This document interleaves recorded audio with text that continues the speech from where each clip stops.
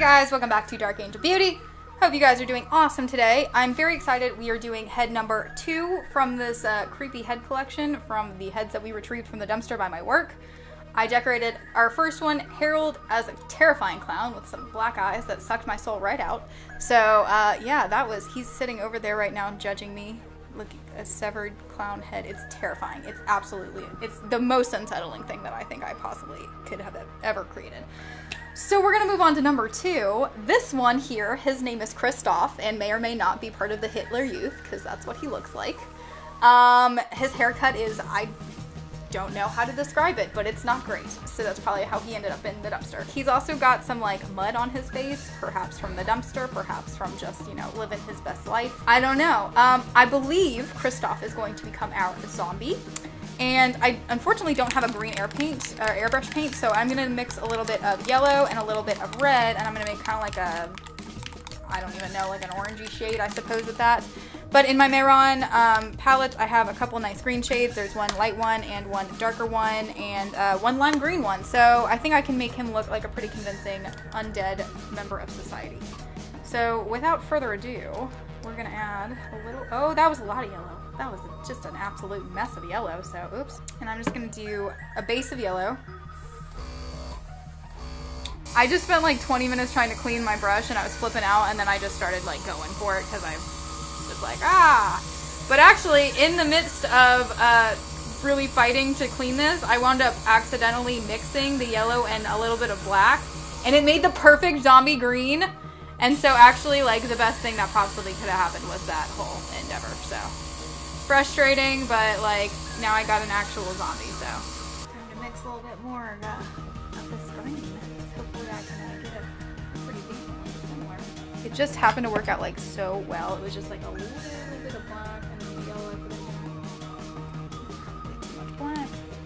Alright. And if anybody's curious on how I mixed it by accident, I held my finger on it trying to disclog it. And then I just let it like all mix together like that. And make this lovely putrid green zombie shade.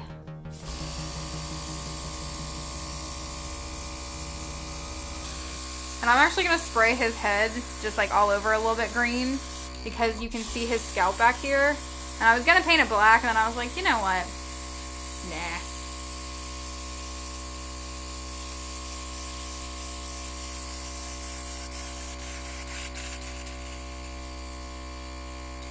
Alright, he's pretty sufficiently creepy, so we're gonna darken up his eyes and make him look a little undead.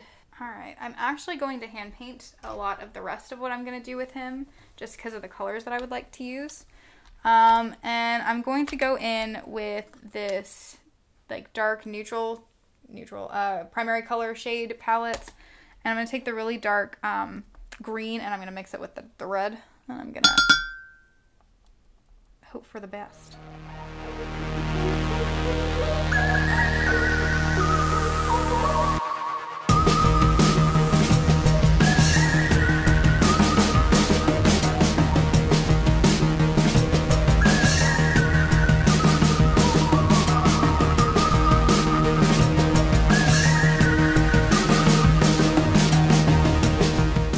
I'm like trying to give him some like dark contour.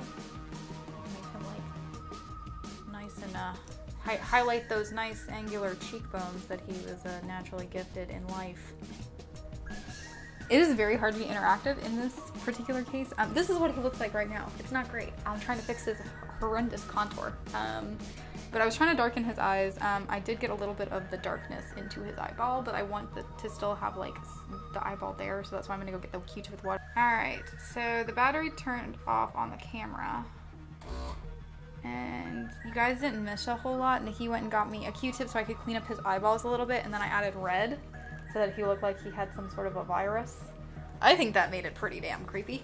I am gonna go back in. I've kind of blended out his contour, but I want to go back in with just a little bit more of like that kind of green shade that I was able to do. Actually, I'm gonna mix a little bit of red and yellow and see what that does. Maybe get a little bit orangey, but that's okay. It'll kind of lighten it up a little bit, which is what I'm hoping will happen.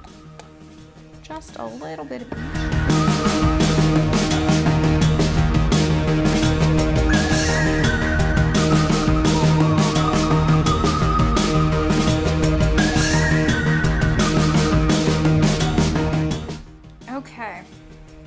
I've taken a little bit of red in different areas and tried to make it look like he's got some like blood stuff going on. And I think it made him pretty creepy. I don't think I would want to run into him. I don't think I'm going to add any more because I think if I do at this point, it's just going to make it worse. So, I'm not happy with his harsh contour. His contour is a little whack, if you will. Yeah, he's a pretty good zombie. I'm not too disappointed with that. Not too bad. Alright, so that's Kristoph, our Nazi youth zombie. Thank you for tuning in today. I hope you guys enjoyed the video. I know it's very different from our normal content, but it's very fun to do this. I am by no means a special effects makeup artist. I don't market myself to be, but I do have a lot of fun working with it and kind of making some really weird looking fake heads. So yeah, if you enjoyed the video, please like it, and if you like our page, please subscribe, hit the notification bell so you see every time we post. We've got a lot of really great content. We've got a lot of really great content coming at you for the future, especially for holiday, for this Halloween season and for the holidays coming after that. Yeah, so thank you guys so much for tuning in. Have a wonderful night and stay girly with a dark twist.